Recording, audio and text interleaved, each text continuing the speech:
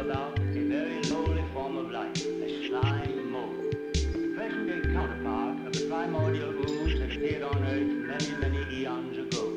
Oh, ahoy there!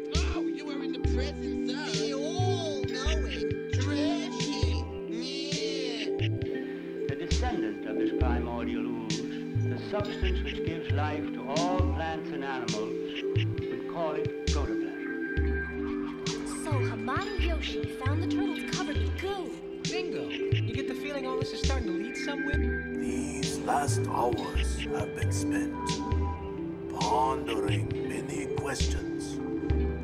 Some are the very questions of our origin, the sewer, our transformation. But the answers have always remained hidden in the past, veiled by a shadow too deep to penetrate. Until now. We are presently executing a plan of redeployment that will minimize response time while maximizing coordination between patrol units in a decentralized networking scheme. Huh. I'm not sure I understood all that too, Stearns. Would you mind repeating it in English, perhaps? Now, what that means, Miss O'Neill, is that we have everything well in hand.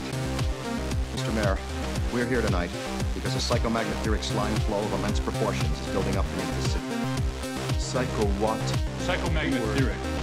Negative human emotions are materializing in the form of a viscous psychoreactive plasm with explosive supernormal potential. Does anybody speak English here? Yeah, Your Honor. See, what we're trying to tell you is like all the bad feelings, all the hate, the anger, and violence of the city is turning into this sludge. And now the protoplasm is seen through the microscope. The movement never ceases as long as there is life, except during hibernation in wintertime.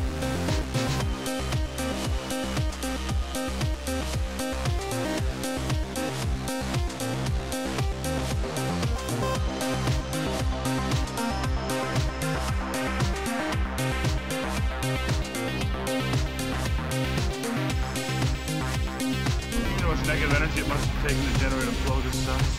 Hey, New York, what a town.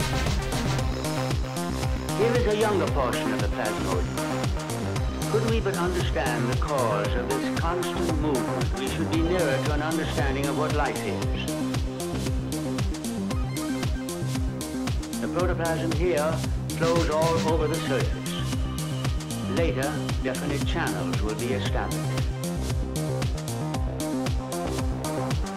The granules which you see are nuclei, fat droplets, fat rolls, and bits of food.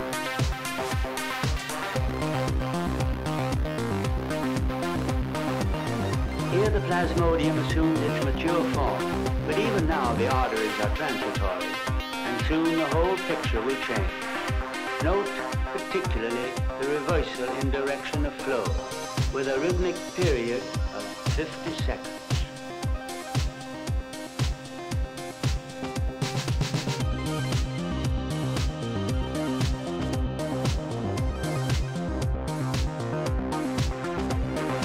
Slime wall is pulsing with evil. It would take a tremendous amount of positive energy to crack that shell, and I seriously doubt that there's enough goodwill left in this town to do it. I've checked every available source work, and I think what we're dealing with is a hybrid spore from deep space. You know, I've been thinking about Mark, as we know him, and as the spores have made him act. It's as if he was possessed by demons, forced to do things against his nature, against his will. Said they weren't demons. I hope they're not.